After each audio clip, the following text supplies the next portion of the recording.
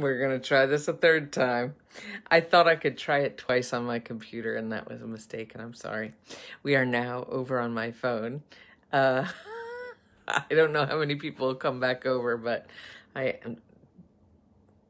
think maybe it's time to move over to a new platform. So I'll wait a second as people are getting on. Oh, I'm so sorry. Ay, ay, ay. Hello, Susan and Renetta and Siege and Minda, the third time. Sorry. Trying to put this phone in so that I don't have to hold on to it.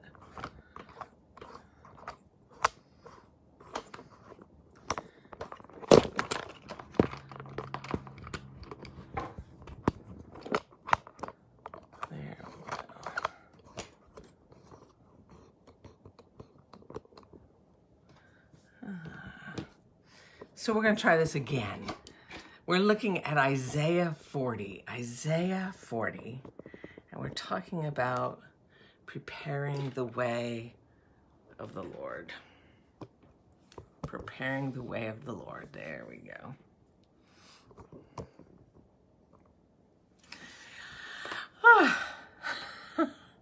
Oh, well. An interesting Saturday to begin prayer and devotion. So we're going to start one more time. Today we are starting a new book, Pauses for Advent. So Pauses for Advent is the book. It's the same book, different season that we used before, and the author of the book is Trevor Hudson. Today, if you remember when we did pauses for Lent and pauses for Pentecost. I think we even did pauses for Easter. Each day there's a word, and today's word is prepare. Today's word is prepare. So we're looking at Isaiah 40, verses 1 through 8. Isaiah 40, verses 1 through 8. And what does the word prepare teach us for how to live as Advent people? Isaiah 40, 1 through 8 says, "Comfort, comfort my people, says your God. Speak tenderly to Jerusalem and proclaim to her that her hard service has been completed, that her sin has been paid for, that she has received from the Lord's hand double for all her sins. A voice of one calling in the desert, prepare the way of the Lord. Make straight the wilderness, a highway for our God. Every valley shall be raised up, every mountain and hill made low. The rough ground shall become level, the rugged places a plain. And the glory of the Lord will be revealed, and all humankind together will see it, for the mouth of the Lord has spoken. A voice says, cry out. And I said, what shall I cry? All men are like grass, and all their glory is like the flowers of the field. The grass withers and the flowers fall, because the breath of the Lord blows on them. Surely the people are grass. The grass withers and the flowers fall, but the word of our God stands forever. So if you are just coming on, our scripture today is Isaiah 40, 1 through 8.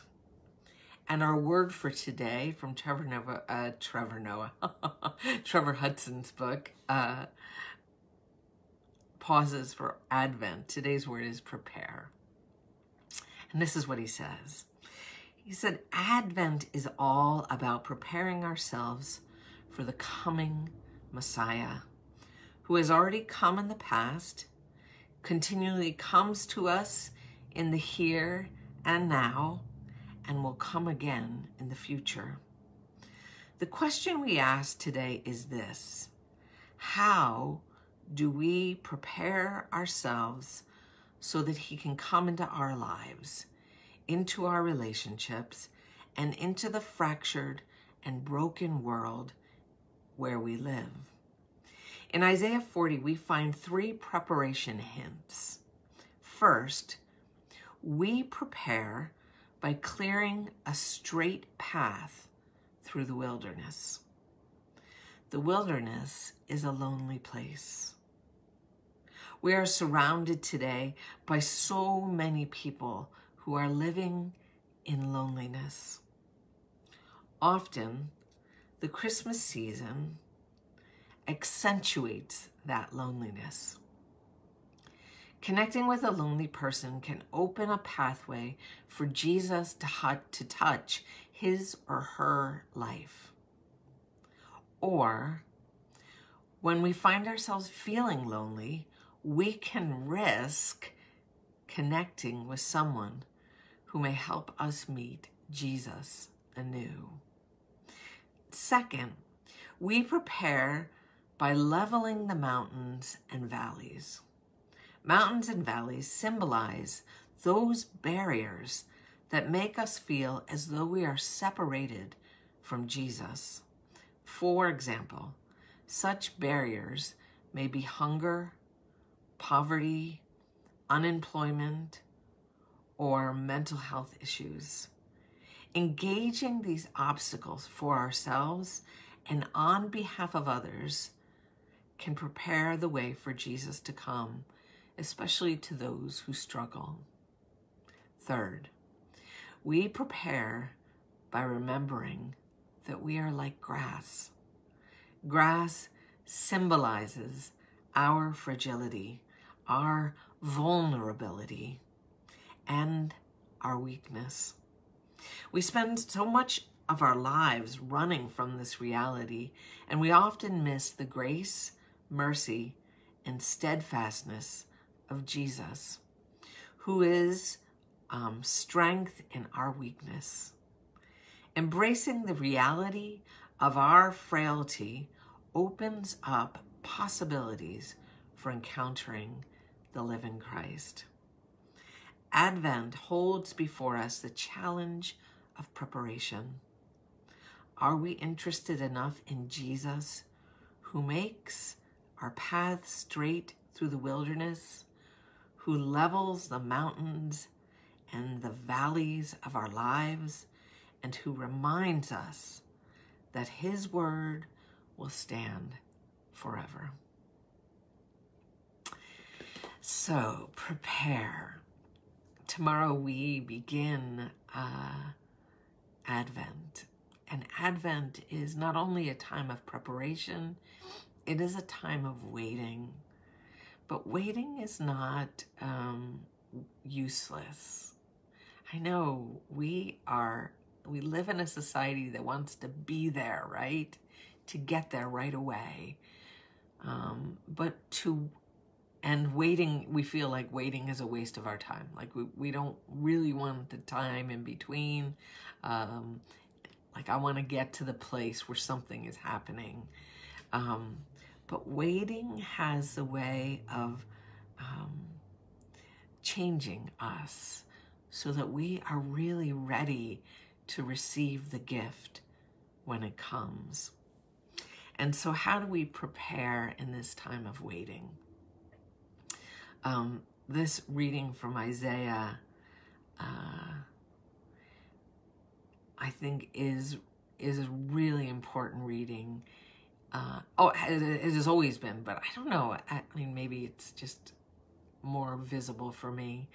But I feel like in the midst of this pandemic, there are so many people that are lonely, that feel like they are isolated and struggling, and nobody cares. And so the first thing that we do is acknowledge the loneliness, and acknowledge not just that there's loneliness out there, but that there's loneliness in each one of us. And in acknowledging that, we are called to reach out to one another. Whether we are reaching out to someone we know that's home and isolated, or if we are isolated, taking the step out. And I know that's scary. I really do. To actually, to trust someone, to reach out to them is not something that we do very easily in our world. The second part is the leveling. That leveling. I feel like in some ways our world is becoming more and more mountainous, creating more and more boundaries for people who can't get over them. And so as people of faith, it is our job to be doing everything to tear down those boundaries, whether it is providing food for people to eat, or helping people to find employment, or reminding, or, you know, it's tough this year, that we don't have enough shelters for people that are living on the street. That is really challenging in our world today, and in our city as well, in New Brunswick.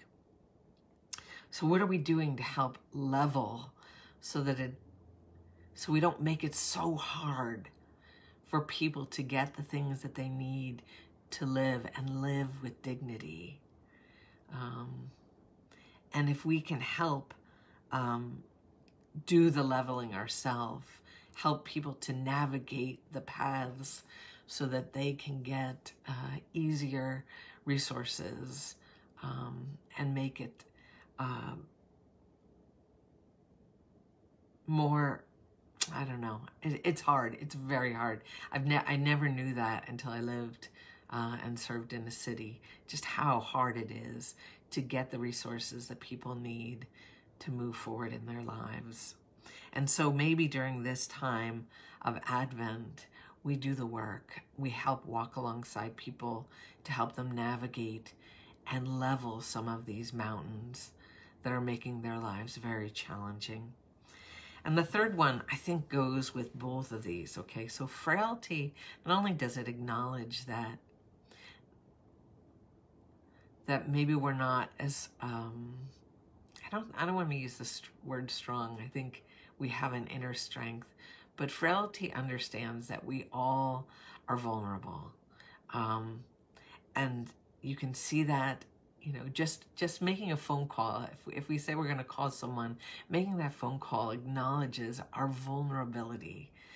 There's fears that keep us from doing things. But when we are able to be vulnerable, that, I believe, is when we are closest to what Christ calls us to. Christ was always vulnerable, always willing to come alongside people, to allow his own kind of let down, you know, we let down the ego to be present with another person. That's really tough stuff, and we don't see it in our leaders. We really don't, and I think it's so important. Are we willing to say, you know what, I'm lonely, or I struggled, or once I lived on the street, or once I didn't have enough food to eat. When we are able to be vulnerable with one another, it opens the door, it prepares the way for someone to experience God's grace and mercy in ways they never could imagine before. So if you remember when we did the pauses for Advent, there was a daily practice that came at the end, inviting you to do something.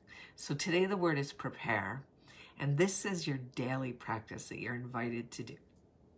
Make one phone call today.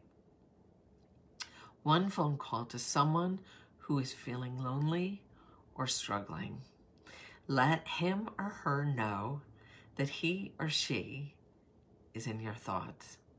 Ask how you can serve them and give him or her, keep keep them close in your heart today in prayer. Okay, so you're going to make one phone call today to someone that you know is struggling with loneliness. And that goes for people that are lonely too. So I want to encourage you to do that, and let us enter now into a time of prayer.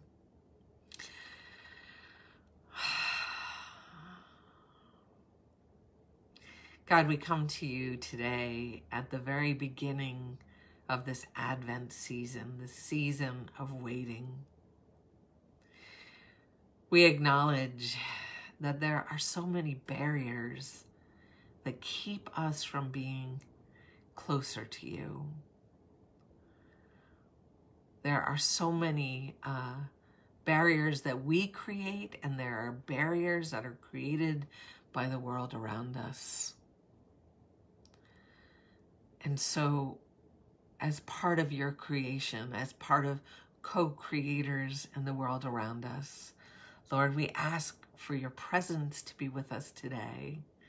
Help us to be vulnerable with one another, to be willing to reach out to those in need, to do the work of justice, the work of leveling the playing field, so that everyone's needs are met. Lord, guide us today, that we might be your very presence in the midst of our waiting. Help us wait with one another and offer the grace, the mercy, and the amazing promise that we have found in you. We lift all of this up to you as together we pray the prayer that Jesus taught his disciples. Our Father, who art in heaven, hallowed be thy name. Thy kingdom come, thy will be done, on earth as it is in heaven. Give us this day our daily bread, and forgive us our trespasses, as we forgive those who trespass against us. And lead us not into temptation, but deliver us from evil. For thine is the kingdom, and the power, and the glory forever. Amen. So it was good. I'm very excited to be starting this Advent season with all of you. Tomorrow, we will gather for worship at 11. It will be virtual worship, but I was counting up the amount of people that are involved in tomorrow's service through videos. We have almost 25 people from our congregation that will be a part of tomorrow's service. And it will be more, each week we'll have more and more voices added to the mix. So I look forward to starting this Advent season with all of you. We will gather tomorrow virtually on Facebook and on YouTube at 11 o'clock. So I will see you then. Remember, God loves you, my friends, and so do I.